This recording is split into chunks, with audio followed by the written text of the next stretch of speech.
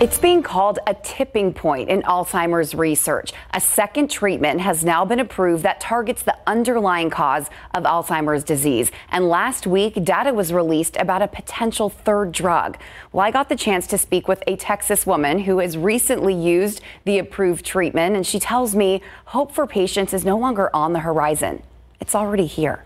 Gail Youngdale's mother died from Alzheimer's disease. Then years later, she herself began forgetting names and losing memories. My children were telling me, you're doing some of the same things that grandmother did.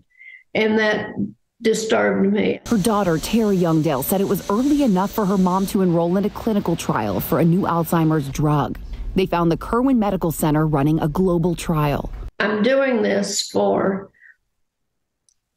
the people of the world, not just me, not just my family. She's proud to be a part of a trial that helped the FDA approve the drug with the brand name Leqembi. All of a sudden, now Alzheimer's is a manageable disease.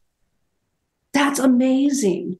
It is amazing, but I have to say it's not a quick fix. And it's not a cure either. For 2 years, Gail has done the infusions along with MRIs, PET scans, blood tests, and other assessments. That's a lot to go through. Is it worth it for you?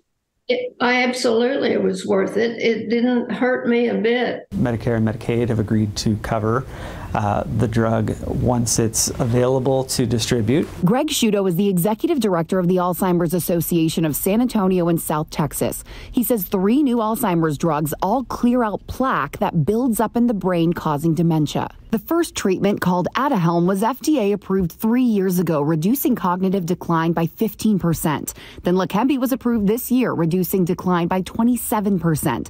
Then just last week, data was released about donanemab, in trials now, showing up to a 35% reduction. The thing that all 3 have in common is they're most effective in the earliest stages of dementia. Which is why Gail got involved as soon as possible. And with Leqembi, she's seeing astounding improvement. My mind is a lot more clear than it used to be. And I sleep well and I eat well. She even started taking up old interests. There's a needlepoint pattern out that I haven't seen out in a long time. In her crochet again. If I have some music, I think I could play the piano.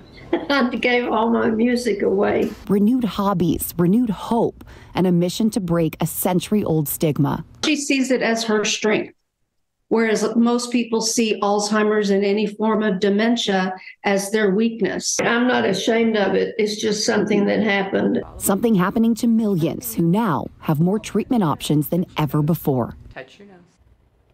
If you or a loved one is starting to see signs of dementia, it may be time to see a doctor. The Alzheimer's Association is there to help and support you and find you those resources. You can call 210-822-6449 or head to their website. Keep up to date with all of San Antonio's top news, weather, and so much more by clicking the like and subscribe buttons below. And once again, thanks for watching KSAT.